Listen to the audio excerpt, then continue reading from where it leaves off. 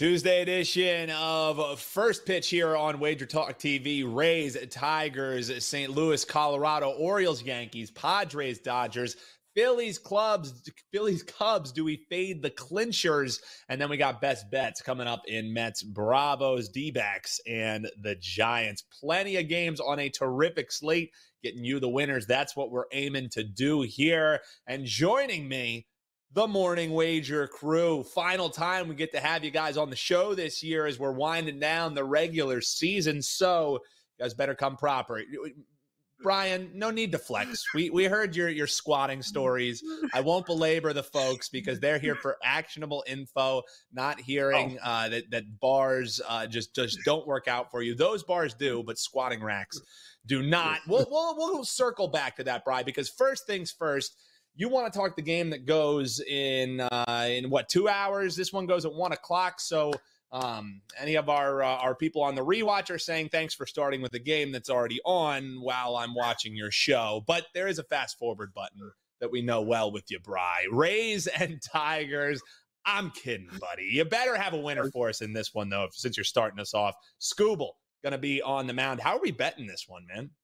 Well, Dan, I'm trying to drive viewership to the live portion of the program here is what I'm doing. It always pays to listen to live. And, all right, let's talk about this game. There is a lot of enthusiasm right now surrounding the Tigers, justifiably so. Incredibly, they are odds-on favorites to make the playoffs in the American League. But a lot of that has to do with the fact two of their division rivals, the Royals and Twins, are just completely falling apart at the seams down the stretch. And I'm here to throw a little cold water on the Tigers parade. I like the Rays plus 1.5 here, Dan. First off, this is going to be a low-scoring game, okay? You got Pepio and Scooble starting. This total, right before we started recording, it dropped to 6.5.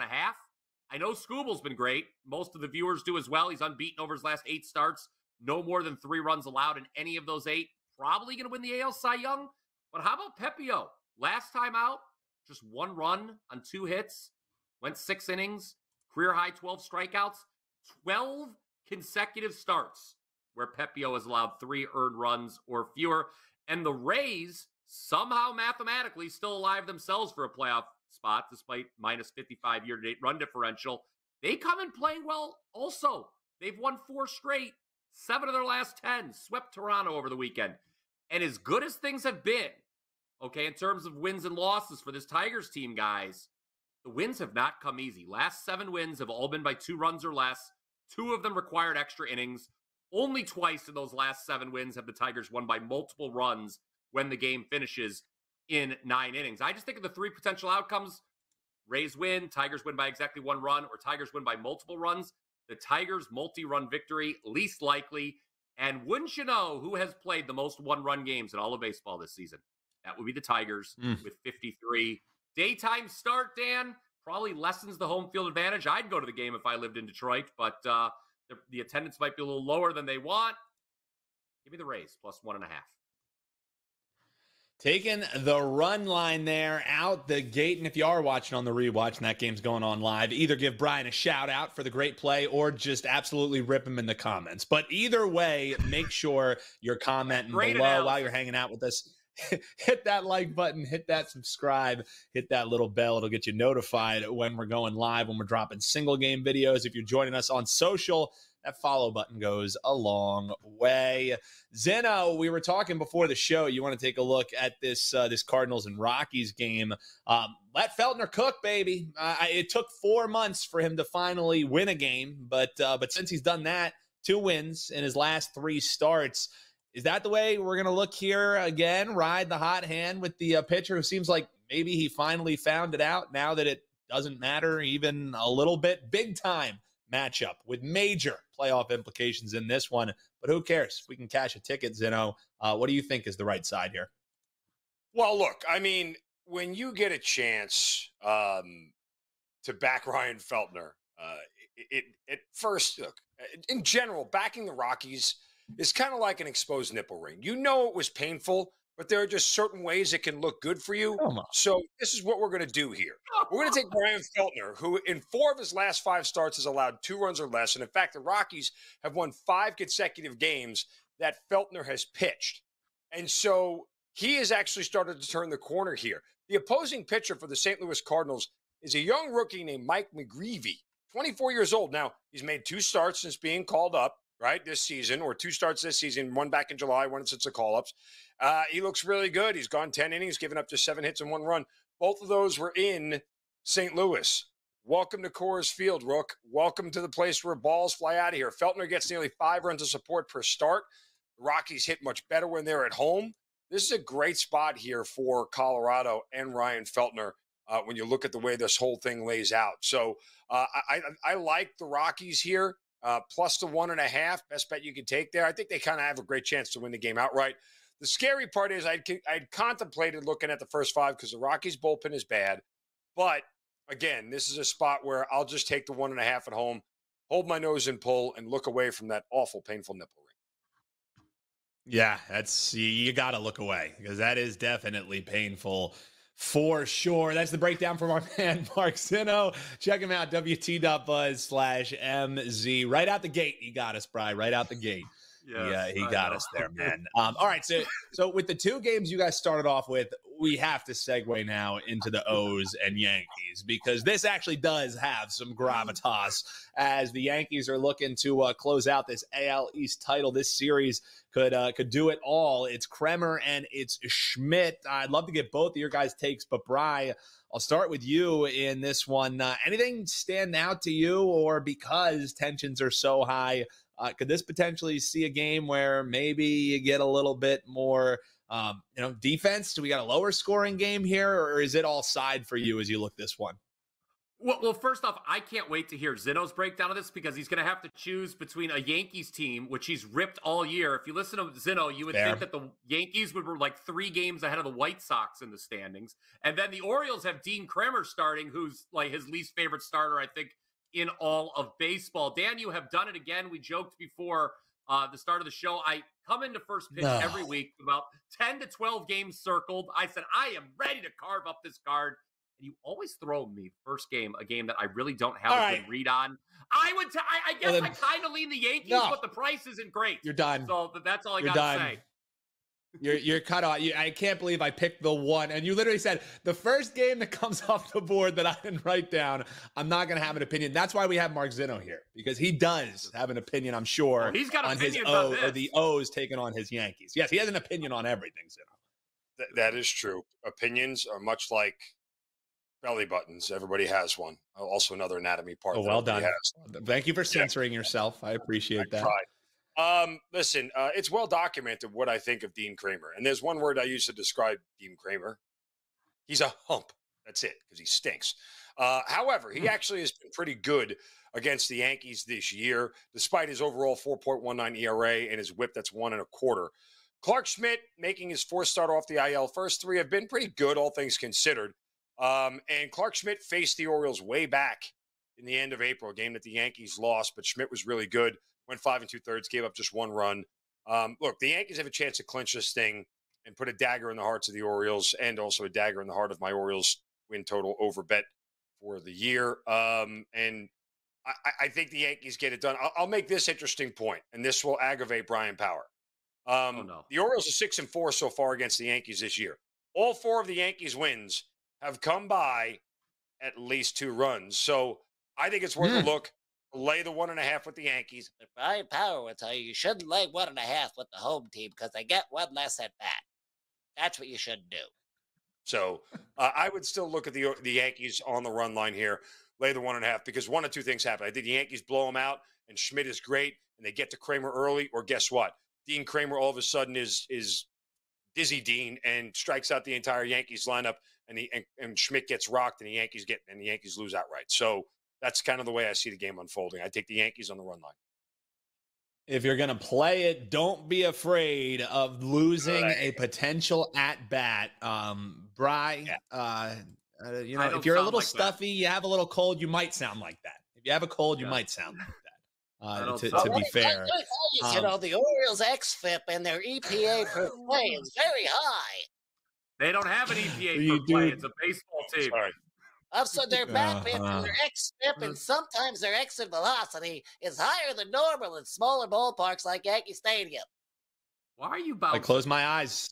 I think I have 2. Well, I was listening along, you know, I was listening along for you. Oh, I was talking to Zinno. I didn't know Yeah, if you I were close my bouncing eyes, I think along, I got too. 2.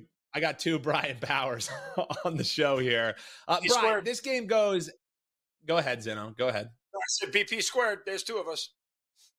Yes, BP squared, indeed. People could only be so BP, this lucky. one goes. This one goes at 10-10. So please tell me, with a late game, you've at least had enough time to look at the Padres and the Dodgers, right? This isn't one of the 15 games that you do not have an opinion on, because this is a hell of a series. You know, really probably going to decide what you end up seeing in the NL West. And it features a guy, I know we all get caught up on that explosive game by Ohtani, but how about the week that the guy has had? 7 games, 7 stolen bases, 17 ribbies, a 1.668 OPS. The man isn't human right now, is Ohtani. So does that continue here? Is there no way that the Padres can slow down what seems to be an absolute freight train, with just all things buzzing for this Dodgers team? Anything jump out to you? Because the price really, either way, pretty enticing. You can make a case either way here. Dan, you've gone from asking me about the one game that I had no opinion on to taking my notes on this game, reading off Ohtani's stat line. Yeah, it just truly is incredible. Great game, great week, great season. 6 home runs over those last 7 games, 11 runs scored. You mentioned the RBIs, how many steals, and the OPS. I talked about this game on the Power 5 this morning. I like the Dodgers in the first 5. Look, you talked about what a critical series it is. If the Dodgers win the series, they win the NL West pennant. San Diego is already assured of winning the season series with the Dodgers. They've done quite well head-to-head, but they've yet to face Landon Knack, who is starting tonight for LA. Knack has allowed 2 runs or less in 10 of his 13 starts this season. That includes 5 shutout innings last time out. Yes, the Padres, I think they're very live to win the National League. Come October, I think they're live to win the World Series. They've won 40 of their last 56 games. But Dan, you talked about price. How often can you bet the Dodgers at home at this kind of price? And the first 5, it's only around minus 125, and you have the insurance of a push in case if things are knotted up in a tie after 5 innings. Too good to pass up for me. I'll back the Dodgers in the first 5 here, and oh yeah, we have that Ohtani guy on our side as well. Yeah, it doesn't hurt to have a man who literally looks like he is, everyone else is in Little League, and he is in a league of his own. That is for sure. That's the way that Bry Power is going in that one. Hop below in the comments and let us know how you're looking to bet the late night special there. Can't even call it the Drew Martin, D-Gen special, because that's a hell of a game going there. So, Zinno, if you have been paying attention to the fade the clincher theory that we've been throwing out there here on First Pitch, you've cashed 3 tickets. You've lost 1 of them. My Philadelphia Phillies, the latest entry in, and not only were they were partying like it was 2011, because that was the last time that they've gotten an NL East pennant there. And now I just look at who they're sending to the mound. Is this Tyra Banks that they're sending up there to go against Steele? I mean, this feels like the fade spot of all fade spots, with a Phillies clubhouse that has just got to reek like Keystone Light. Is that the way that we would look in this one? Because even the price is telling you fade the Phillies here today. I'm surprised you went Keystone Light over either Rolling Rock or Yingling. Curious choice. Yeah, you're from right. Pennsylvania in there to go Keystone Light. I guess I've outed myself as a Keystone drinker. Clearly, that's on me. Your face guy over there. At least it wasn't that Iron City piss they drink in Pittsburgh. That's fair. Oh, that is fair. That is swill. Bad beer. That is sandpaper, and that's what Bryan. That's what Bryan is on. There you go. Can you get Rolling Rock anymore? I haven't seen Rolling Rock. Is it still being brewed in PA? The green bottles were elite. I don't know. I mean, I'm in California now, so all I get is hard kombucha. That's all. That's the only options that we have out here is hard. Disgusting. I'm sorry. What, we need the joint to get that down. What are those liberals doing to you out there? My God, it's not great. It's not great, Mark. It's all right. Well, not great. Listen, Oh, Gavin, I said what's up. Nonetheless, now that we digress from clubhouse celebration beers, Tanner Banks, who, if you look, is still wearing a White Sox hat. If you see him Not on great. ESPN.com, which ought to tell you Doesn't instill confidence. not very good. Yeah, he's not very good. So, I mean, if he's been part of the White Sox, guess what? He's not very good. Nonetheless, you're going to get a bullpen game here from the Phillies. Tanner Banks is a reliever. So they're just going to throw arms out there because it's expanded rosters and they don't care. And there's nothing left for them to do at this point in time because, hey, guess what?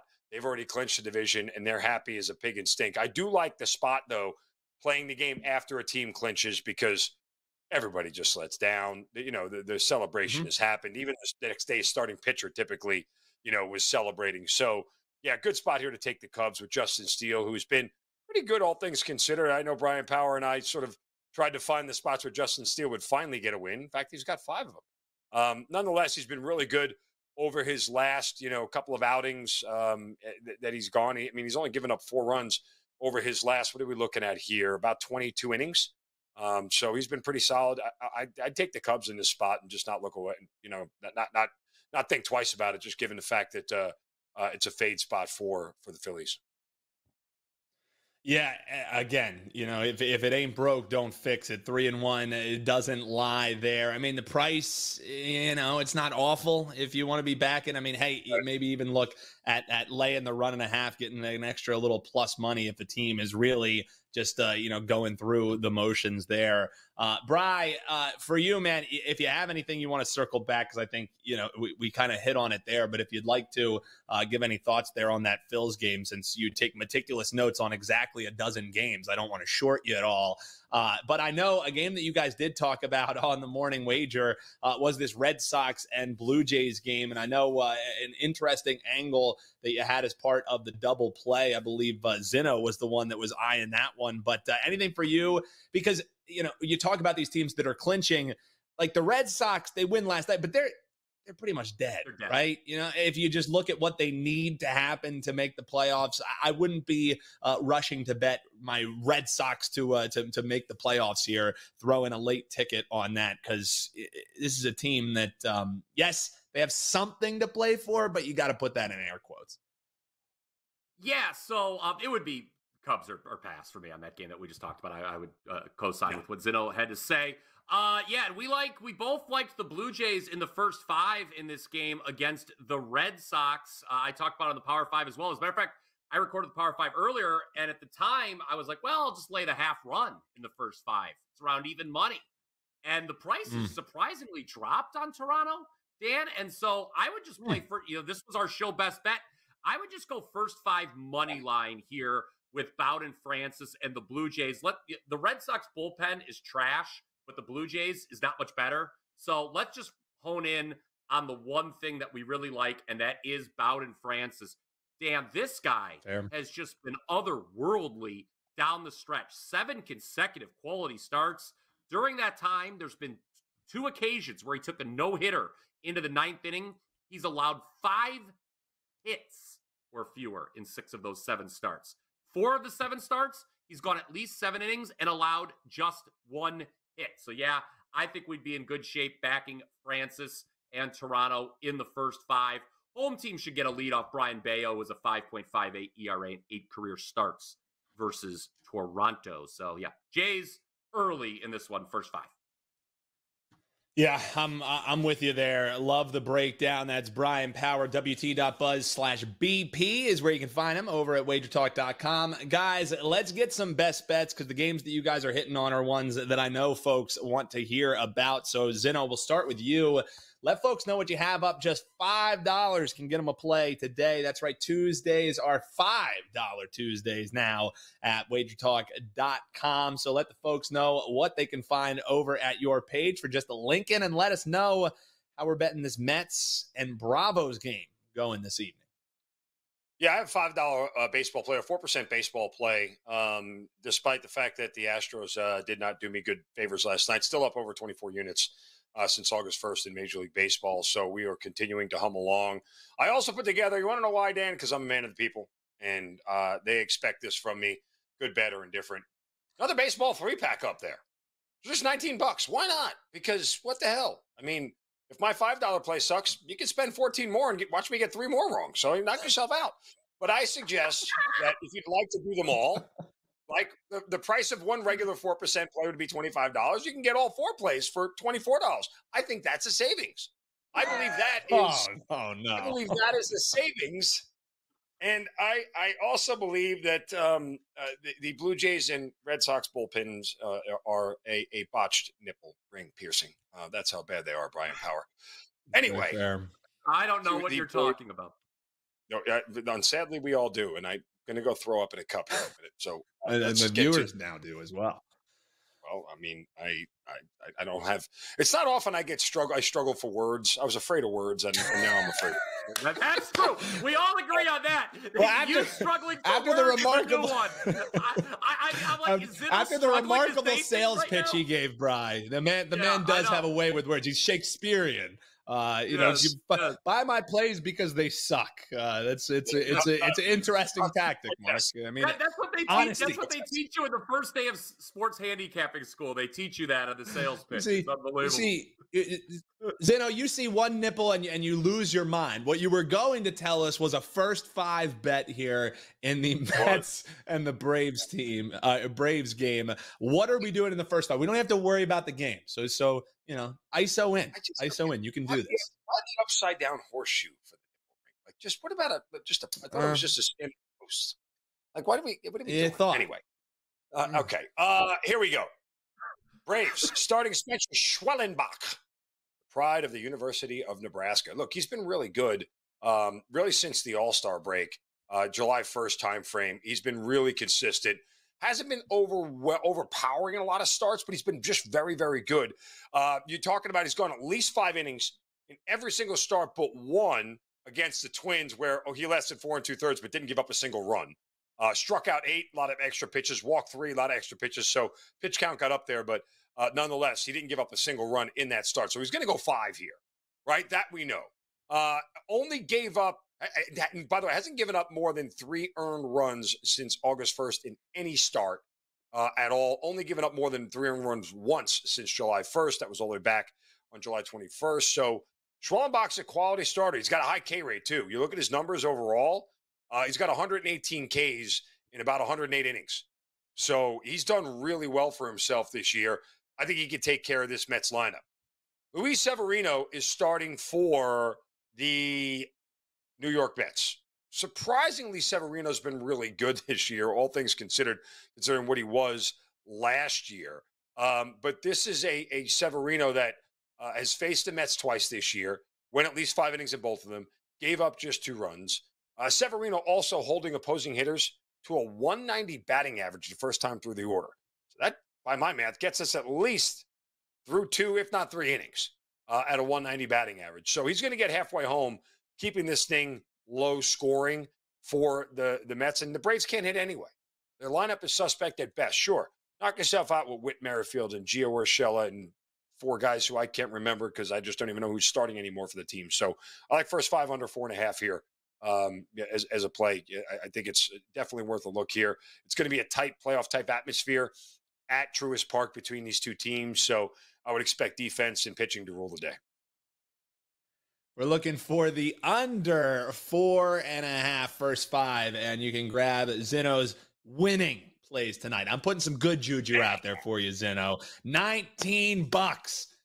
Or grab them and fade away. It's your call, but grab them nevertheless. That's the beauty of it, right? That's the beauty just of it. Don't pinch them and twist. Grab them. Don't just pinch and twist. Exactly. If you the way you can look at it, like sometimes it's worth it. Like there are people I follow online to see what they're picking, so I know I'm not on the same side. That's very fair. That's what walking bets are all for. All right, Bryan Power, D-backs. Yeah. Oh my gosh. What if I started my own segment, like calling flex bets, and I just did bets while working out in the gym? How do you think that would go? I don't think they would do as many numbers, but someone would like them. Someone would like. Someone would. I could. I guarantee you. I guarantee you. I guarantee you any money, Zinno, Prez would love them. I will guarantee that. I would lay any price that Prez would be commenting on every flex bet video. It's going to get weird. I would lay the limit on it. Lay the limit on that. Bri, as I said, this is going to be the final time we get the Morning Wager guys on First Pitch because we're done here for the regular season. Friday going to be our last show. You can get the premium client plays throughout the postseason. I think we'll have a deal heading into MLB postseason that we'll share with you. But I think we pretty much guaranteed whether the season was ending or not, this was probably the last time us three were going to do a show together with the decorum we have brought here today. But maybe the show was the friends we made along the way, guys. Maybe that's what we need to dwell on. But your best bet for you, you're taking a look at the D-backs and Giants because apparently nobody told the Giants it doesn't matter for them anymore. It does really matter for the D-backs. You think they punch back a little bit here today, or are you going to attack it maybe a little bit different of a way than just going traditional side? Yeah, I'm going to go take on an alternate market. I did give out the Giants yesterday on both for the First Pitch. No, I wasn't on that show yesterday, but I did do my own show, Thankfully. Power 5 and the Morning Wager. I did those two shows, so that was a nice fat underdog price on San Fran. If you check those shows out. Before I get to the game, I just want to let everyone know my $5 play is a 4% best bet in college football for Saturday. Last Saturday, obviously won my first 5% max bet of the season. Texas Tech takes care of business against Arizona State. The line moved big on that game before kickoff, Dan. I think the line's going to move on this one as well, so get down today. You can't get that $5 price after midnight tonight. I am number one in football this season, despite a disappointing result Monday with the Bengals, 68% combined NFL and college. So I like Arizona team total over 4.5 for my best bet on the show.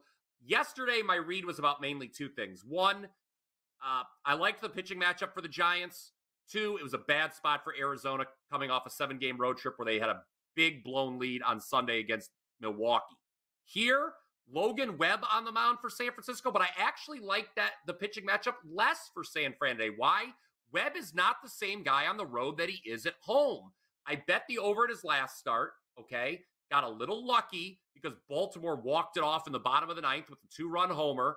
But Webb still allowed 3 runs, all in the 4th inning. He now has a 4.36 ERA on the road this season and a 1.46 whip. Those numbers substantially higher than what we see from him at home, 2.83 and 1.03. So Arizona, who leads all of Major League Baseball in runs scored, okay, 5.5 runs per game. That number jumps to 5.7 at home. All we need is an average game from him tonight, Dan, and we're getting a plus price to boot on this team total over 4.5. I like Brandon Pfaadt, but I trust the Diamondbacks bats more tonight than I do Pfaadt. Arizona, team total over 4.5 is my show best bet. Best bet there for our man, Bri. Love the breakdown. Keep those comments coming, folks. We appreciate you. Hit that like button. And Bri, I was remiss to ask, do you have a terrific pitch that your plays are also going to stink tonight? Or do you have something up for $5 that you're a little more excited about than our man? I said, yeah, like the, my only $5 play is that 4% college football best bet for Saturday. I just made that $5. See, I completely tuned out. Completely tuned out. That's all. And I picked up on that after you threw that to me. But here's the thing. What I just gave you, that show best bet, that is my only client play in baseball tonight. So you got it for free on the show. That's even cheaper than $5, Dan. What incredible $0. I mean, what an outstanding person Brian Power is. I mean, despite that beautiful smile and that coif of a hair he has, he just has a great heart. And that's something to be marveled at. I will tell you this much, Dan. I am on WagerTalk today. So I will have a different pitch. WagerTalk today, audience. However, I do have to warn you, the lineup is Tokyo Brandon and Adam Trigger. So if you guys can stay awake till about 12:45, you'll finally hear what I have to say. So, my God. So we have Mark Zinno is guest starring. We have Mark Zinno guest starring on War and Peace today, as we're going to have breakdowns from Adam Trigger and Tokyo Brandon coming here. So if you want every blade of grass covered, don't worry. 30 minutes from now, WagerTalk today coming your way. And we won't even have Teddy to steer the ship because he's got a bad case the food poisoning. So it's going to be Prez and Prez and more Prez. So sending our best to our friend Teddy Covers. So appreciate y'all tuning in. Make sure you hang out 30 minutes from now. We got Wager Talk today coming your way. And Zinno, as he told you, going to have some best bets coming. Hear me. Yeah, exactly. Yes. So in about 3 days, 3 business days, you'll hear Mark Zinno on Wager Talk. I tell you what, I'm going to start a timer to see how long each one of them goes. I'm actually going to have a timer. I like that. And we will. I'll be in the chat and I'll set lines and we'll figure out how we'll get a win or something. Whoever can hit the correct line. So I like that. Zinno and I have a game coming up for you on Wager Talk today. You might win something. Stick around, find out. Best bets for these guys. Again, the Diamondbacks team total over the 4.5 and looking at the under 4.5 in the Mets and the Bravos. Check these guys out at WagerTalk.com. We'll be back locked and loaded on a Wednesday edition of First Pitch, 11 a.m. Eastern, 8 a.m. on the West Coast. Until then, make sure you hit that like button. Enjoy your Rolling Rocks, your Keystone Lights, whatever you're imbibing with. Hit that subscribe button. We'll see you next time here on Wager Talk TV.